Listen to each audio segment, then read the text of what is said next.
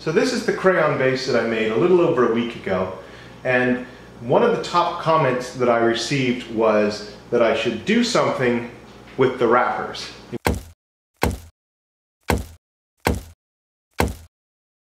In fact, a lot of you said that. So what we're going to do is we're going to use some of these. Alright, so what I have here are 33 crayon wrappers. And obviously I'm using 33 because 33 is the year that hobbits come of age, and everyone knows that hobbits are small creatures that have a big impact in the world, just like crayons are small items that can have a big impact in our lives. No, I'm using 33 because they fit nicely in the bottom of this cup. Now, how do I know they fit nicely in the bottom of this cup? Ha ha ha ha! I did a test run. And as you can see, it didn't go so well.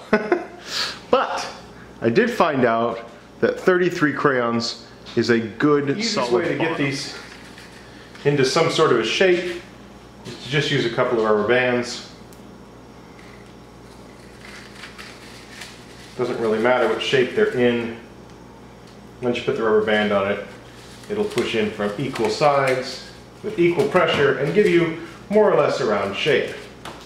And honestly, I think that this is the angle that makes these the coolest. This sort of crayon wrapper end grain. It's got a very interesting look to it. I think it would also work really well for an inlay. Think of a shallow box lid, pour a little resin in there, put these in standing straight up. Once it dries, just kind of cut them all off. You'd have a pretty cool looking inlay. Today we're going to turn it on the lathe. I know that is a huge surprise.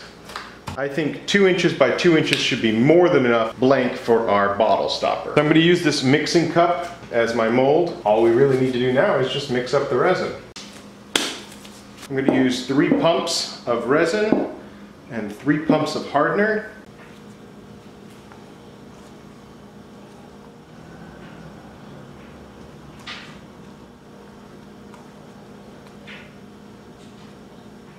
So you can see some of the wrappers are actually hitting this ridge right here. There's actually a ridge. And so I'm just going to try to push them all down. I want the casting to be 2 inches.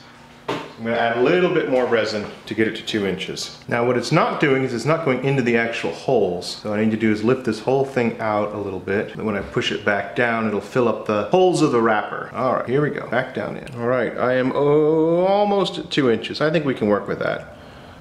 Okay, so here is attempt number 1, and I used around 6 ounces of resin in this, and as you can see, it just overheated, the cup got extremely hot, and the whole thing just almost boiled itself into this state. So on attempt number 2, I used closer to 4 ounces of resin, and I got a better casting, but it still overheated and created these horrible bubbles.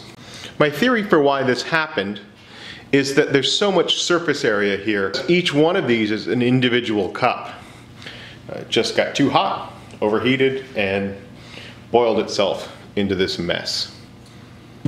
So for attempt number 3, I actually switched over to polyester resin. Now, polyester resin is not my favorite, but it has the advantage that you can alter the catalyst. So you can put lower amounts of catalyst in for the volume that you're doing. And as you can see, it worked out pretty well.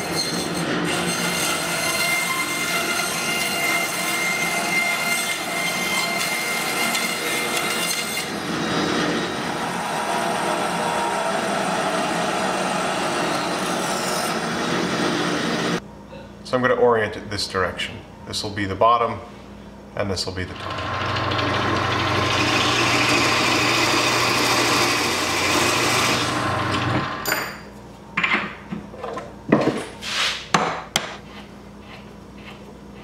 All right, face shield on. Let's do a little turning.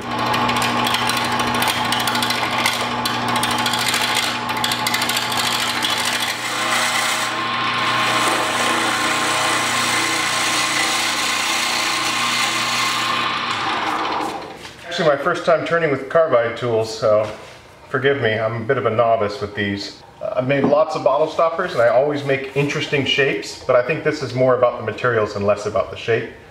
So I'm just going to try to get rid of all these ugly bits, turn those down, and then I'm just going to round over the top.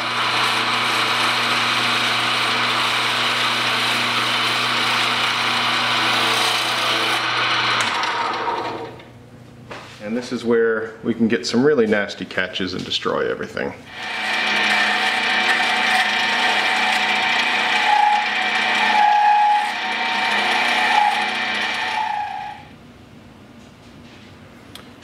Very happy with that. Looks really good. I'm gonna hit it with some micro mesh and call it done. All right, so I'm gonna start with the micro mesh. It starts at 1500 and goes through 12,000.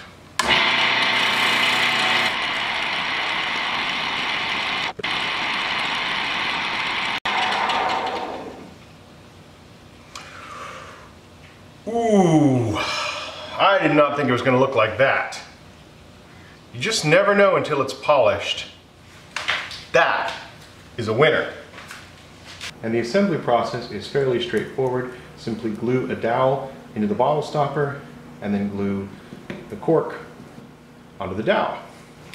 And you get yourself a really cool looking bottle stopper. All right, so how did we do? I feel like we did really well. I really love the way this came out. It almost reminds me of glass. I'm certainly pleasantly surprised. I did not expect it to look quite this good. So thank you again for your comments, because I'm not sure I would have done anything with them had you not commented that. And I think this is a winner. I've also been getting a lot of questions about how the bacon is holding up after, what, 6 months? Looks pretty good to me. I honestly can't tell the difference from the first day it was cast. All right, and a quick update on the Rainbow Bud Vase. Many of you mentioned it would be problematic on furniture, and that's a really good point. So I went ahead and I put resin on the bottom, and so now it won't leave marks. The other thing is, a lot of you mentioned that it's gonna melt. Now, I've got a lot of crayons in my house, and none of them have just melted. Don't put it in a window, don't put it in your car, but the melting point is 140 degrees Fahrenheit.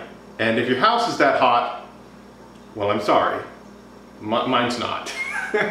So again, I want to thank you very much for watching. Thank you for liking, thank you for sharing. I really appreciate that. And we got another dip it in the can. I'll catch you next time.